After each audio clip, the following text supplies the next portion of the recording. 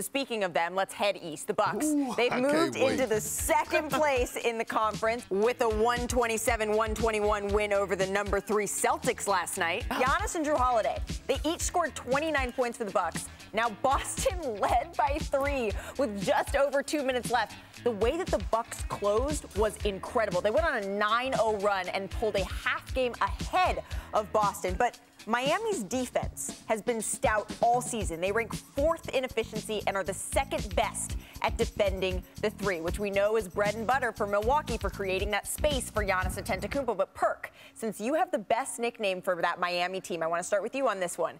First of all, what's the nickname?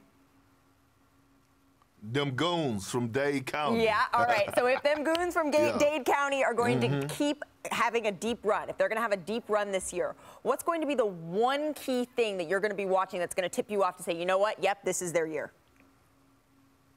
Well, you know what? It's one key person. It's not one thing. It's going to be one individual, and that's going to be Bam Adebayo. But for the simple fact that I want to see how dominant he actually could be on both ends of the floor on a consistent basis. Because think about this: the matchups that he might have to face in these playoffs in the Eastern Conference are Joel Embiid or Giannis Antetokounmpo. Bam is going to have to hold his own or kind of play to the level of them. So I want to see if he's able to go out there and get me 25 and 12 a night and defend on the other end. So it's not one thing, but it's one person that I'm looking at in these playoffs for the Heat, and that's Bam. What are you looking at, Janae?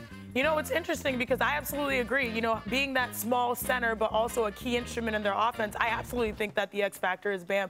But I think the reason that we sort of, quote unquote, disrespect the team that is now #1 clinching in the East is because they don't have a mega superstar in the way that we talk about Giannis and the Bucks, or even what Tatum has emerged this season with the Celtics, Jimmy or Joel Embiid having an MVP. Yeah, exactly. So I think the disrespect really comes from, we talk about 1 or 2 players for a lot of the top 1 through 5 teams in the East, whereas this team, their strength is that they do it by committee, and I love it.